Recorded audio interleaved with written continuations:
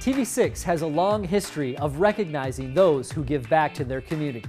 Last spring, a strong windstorm hit the Ishpeming area, causing widespread damage. Trees were knocked down and numerous structures were damaged, including Santa's house.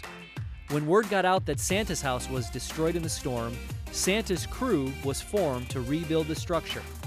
Celine's Home Improvement, Carpet Specialists, Antilla Towing, and Kukla Electric donated their time, money, materials, and expertise to resurrect Santa's house, an effort that was greatly appreciated by the community over the holidays.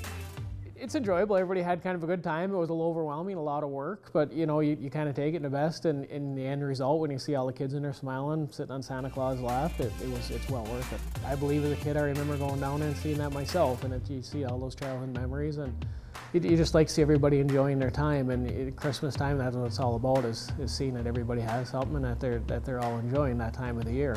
The volunteering helps us, I guess, from a standpoint, you know, everybody kind of takes care of you, everybody in a small community takes care of everybody, and when they see that you're also helping with everything, they help business-wise. You know, if you need stuff done, you're going to try to call the people that are taking care of your community also.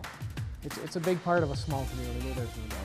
We would like to thank Santa's crew for their volunteer effort to rebuild Santa's house, and that is why they are this week's Upsider for making a difference to the people of Upper Michigan. If you would like to nominate an individual or group to be featured on The Upside, email your nominee information to theupside@wluctv6.com.